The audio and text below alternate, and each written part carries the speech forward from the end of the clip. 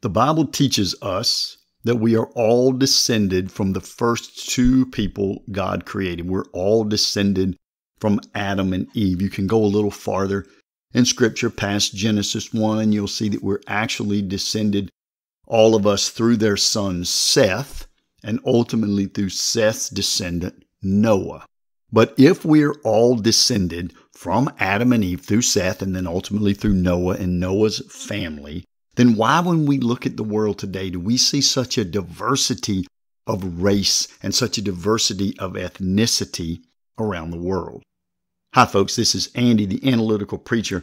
And actually, the Bible answers this question very early in that same book, in Genesis, after the Bible narrows down the population of the world. So Cain killed Abel so that Abel was not able to have children, and Cain's people ultimately die in the flood.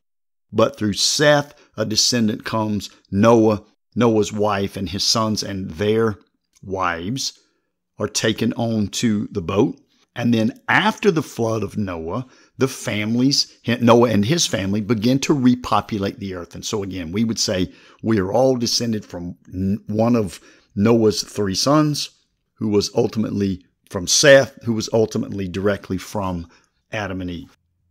But as soon as the flood is over, and as soon as the families of Noah begin to repopulate the earth, we read in Genesis chapter 10 what Bible scholars usually refer to as the table of nations or the list of nations. I'm not going to read Genesis chapter 10 on this podcast. It's long, and it's just a list of names about this person gave birth to that person and this person gave birth to that person.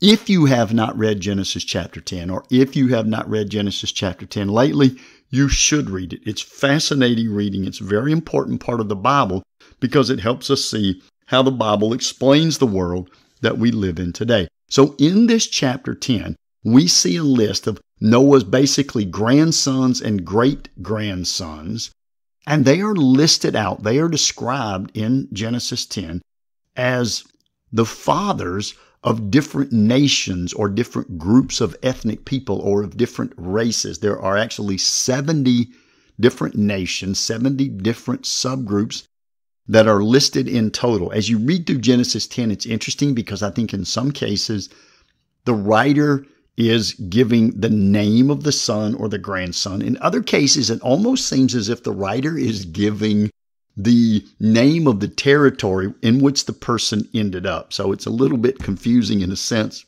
But Noah had three sons, Japheth, Ham, and Shem. And as you read through, again, Genesis 10, you see Japheth, 14 separate nations are listed. And it speaks about where these individuals go. It speaks about the direction they go, where they end up. And so Japheth's sons seem to become the ethnic groups in what we would call Europe, both Western and Eastern Europe. In Russia, they become the Persian people who would live in Iran today, and folks on like the Indian subcontinent, India, Bangladesh, etc. Ham's folks are listed, 30 separate nations are listed there, and the sons of Ham, the grandsons of Ham, become ethnic groups in Africa, Egypt, Ethiopia, Libya, Cush. Those are specifically listed out as places in Africa. They become the heads of the Babylonians and various Asian ethnicities that we would recognize today. Shem is the father of 26 separate nations.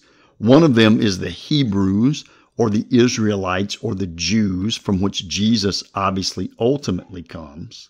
And the sons of Shem were also fathers of nations like the Assyrians, which are spoken of frequently in the Bible, and all the various sub-ethnicities that make up the world's Arab-speaking people today. So if you just read through that, it'll say, Genesis 10, the sons of Japheth were, and it will begin to name them, and then it will say, maybe they traveled in this direction, or they ended up in this area of the world. It'll give you a name of the country they settle in, etc. And as it goes through each of those three sons of Noah, it ends their little subpart of the chapter this way. So for Japheth, it says this in Genesis chapter 10, verse 5. From these the coastland peoples spread to their lands, each with his own language, by their clans, in their nations. You get to Genesis chapter 10, verse 20, and it says of Ham, these are the sons of Ham by their clans, their languages, their lands, and their nations. You get to Genesis chapter 10, verse 31, and of Shem, it says, these are the sons of Shem by their clans, their languages, their lands, and their nations. And the very next verse, Genesis 10:32, wraps up the entire chapter, Genesis 10, saying this, these are the clans of the sons of Noah, according to their genealogies in their nations, and from these the nations spread abroad on the earth after the flood. So the Bible tells us that Noah had different sons, and that these individuals ended up traveling off in different areas and starting their own nations. Now, it mentions here that they each had their own language. We get the catalyst for why they spread across the earth, and we get where the different languages came from in the following chapter. And so what Genesis is saying is, this is where the sons of Noah ended up. These are the nations and the peoples and the geographies that the sons of Noah populated, and they each ended up speaking a unique language, each of these nations or lands or ethnicities of people. Then the writer of Genesis, who was Moses, then the writer of Genesis says, now let me tell you why they ended up scattering and having different languages to begin with. Let me read just a few verses from Genesis 11, be very familiar to folks. It's the Tower of Babel story. Genesis 11 verse 1 says, now the whole earth had one language and the same words. And as people migrated from the east, they found a plain in the land of Shinar and settled there. And they said to one another, come, let us make bricks and burn them thoroughly. And they had brick for stone and bitumen for mortar. Then they said, come, let us build ourselves a city and a tower with its top in the heavens. And let us make a name for ourselves, lest we be dispersed over the face of the whole earth. And the Lord came down to see the city and the tower which the children of man had built. And the Lord said, behold, they are one people, and they have all one language. And this is only the beginning of what they will do. And nothing that they propose to do will now be impossible for them. Come, let us go down there and confuse their language, so that they may not understand one another's speech. So the Lord dispersed them from there over the face of all the earth, and they left off building the city. So we know what happened. They decided, God had told mankind to subdue the earth and to fill the earth, to be fruitful and to multiply and to fill the earth and to subdue it and have dominion over it as you're filling it. The people said, we'd rather go our own route instead of God's way and gather all of us here together. And so God said, I will forcefully scatter you out, and in the process, give you each a different language so that you can't just run right back together and start right back up again. And so here's what we know, and this would perfectly explain why we see different characteristics in human beings today. As people would move into different regions of the earth, they would have, of course, experienced radically different climates, some where the sun beat down almost constantly and somewhere there was cold. There would be different geographic barriers. There would be different food sources that would influence them. But what you really see as people move off into groups, and they then begin to breed as subpopulations within themselves, that the different breeding populations, as the biologists would call them, begin to express certain recessive genetic traits, and they build up unique genetic mutations in the DNA that they're passing along from parent to child, from parent to child, from parent to child. And so we see this in other species.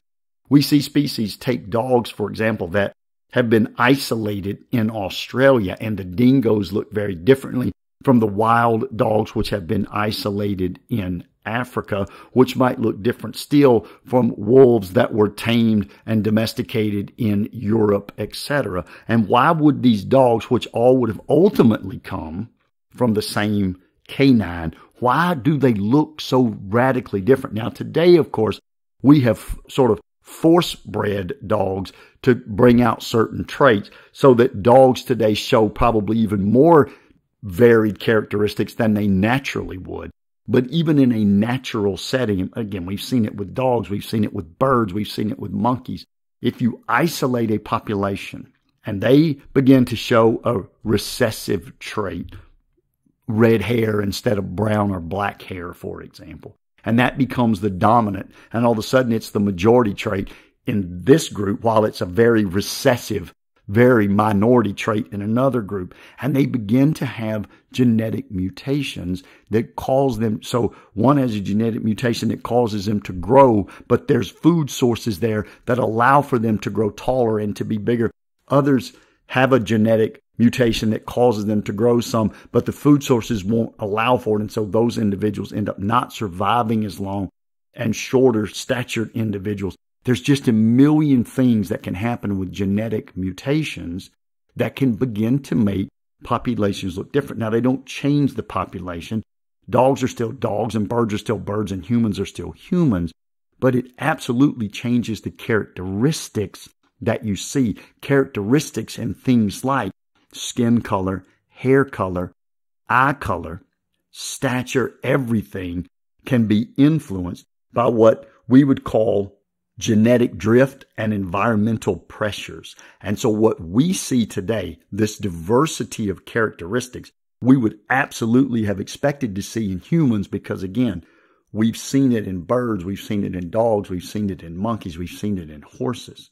So you would absolutely expect that as these people went into their separate geographies and began to breed among themselves as a distinct subpopulation, you would expect very much for those breeding populations, again, influenced by genetic drift and influenced by environmental pressures, to begin to look differently. And I will make a side note here to close out. Really, the Bible does not say that there are different races of people in the New Testament.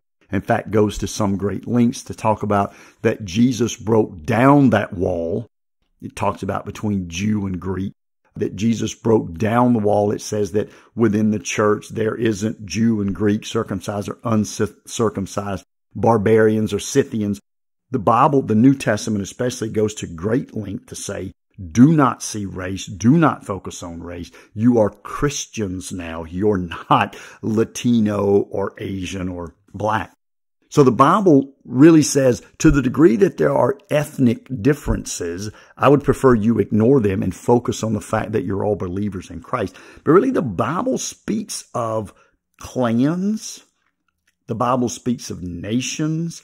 The Bible speaks of different tribes, those who speak different languages or different tongues. So it may not even be accurate to say that we see different races today. We're all probably still one human race, but definitely human races that have divided up into different tribes, human races that are in different clans, that come from different sovereign nations that speak different languages. That's probably true. But it may not be accurate to say race. But to answer the question, why do we see so many different races today if everybody descended from the same two people? It's because of Genesis 10 and Genesis 11, and then the effects of genetic pool, genetic drift, environmental pressures, etc., that would have caused the variations. And what we would say is race, and what the Bible would really say are people from different clans, nations, and languages. Thanks for listening. Until next time, this is Andy.